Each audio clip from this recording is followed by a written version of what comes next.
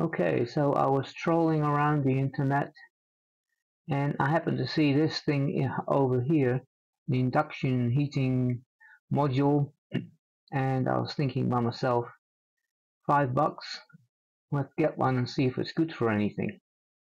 So I've received it, and word of warning though, if you are looking for one of those, look, there's the same thing over here, somebody's trying to flog for $20.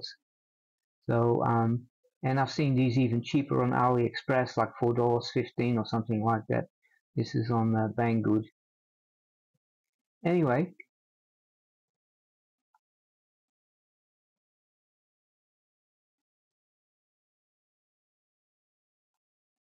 if you look at the what people are saying about these things, there's some warnings there that you actually should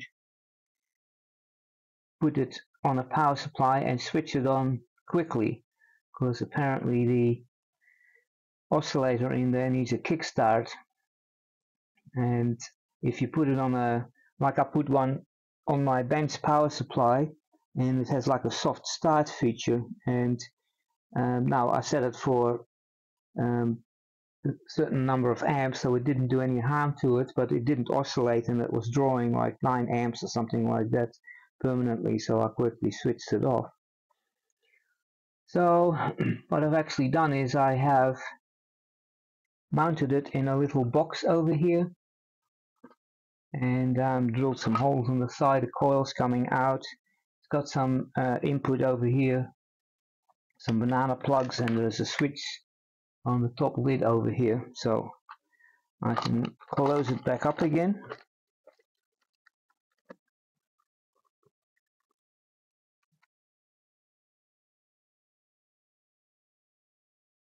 There we go. So I just got a on switch there. So let's hook it up to a power supply. I've got an LED, 12 volt LED power supply, which can handle up to 33 amps. This thing will draw, I've seen it draw up to over 15 amps, depending on what you shove into this little coil over here. So keep that in mind. If you have a bench power supply that can only supply 10 amps, you will be limited. So let's hook it up. Just hold on. Okay, so I've got this is the power supply I'm using over here. Now it has a little fan in there. I don't know if the noise filter takes it out, but I'm going to stick it on the side and put it over there out of the way. Now this power supply is actually drawing 9 watts of power without actually with this thing switched off. I've got it in a watt meter over there, so you want to have a look. Let's switch it on. Switched it on, and now it is drawing 29 watts without anything in there. Let's poke. Let's get the camera. This camera here seems to be giving me problems. It gets out of focus all the time. Alright.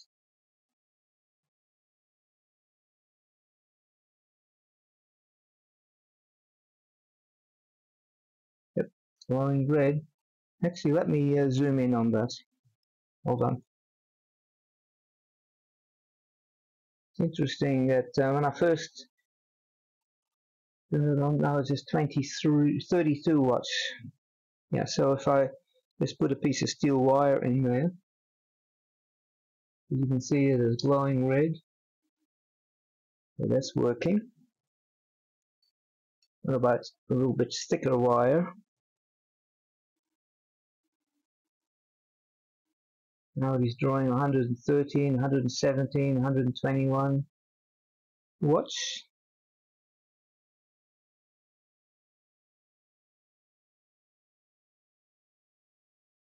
Yep, so it's glowing red.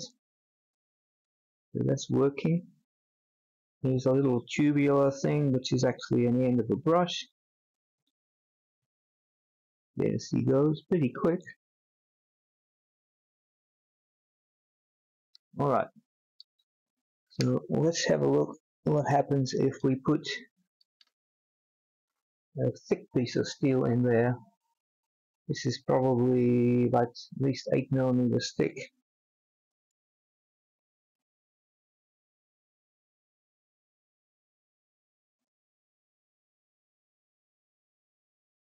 $147 watts.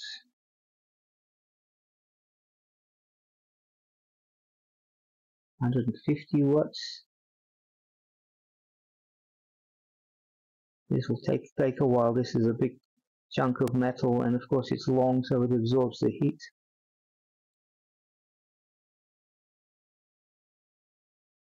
So it is doing it.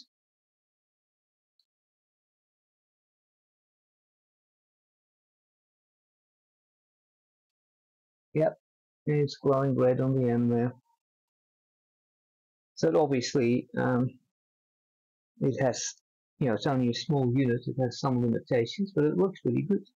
I figured that I can use it occasionally to heat something up, as long as it's steel, of course, and that it will I can actually use it to anneal certain things and grind them up and heat them up again and harden them and stuff. So I think that'll be useful. So let's have a look what the frequency is on it. I'm going to switch it off.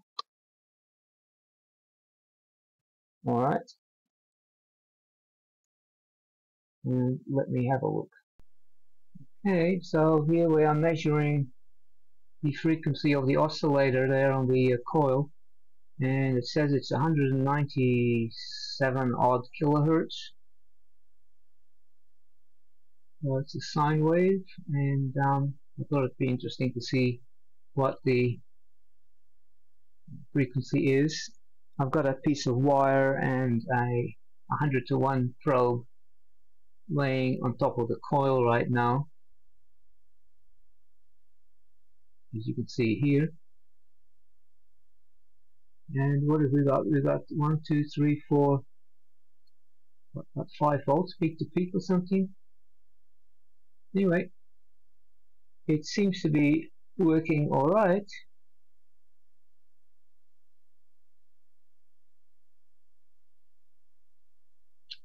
And I think it could be useful for heating up certain things, but of course it'll only heat up steel things.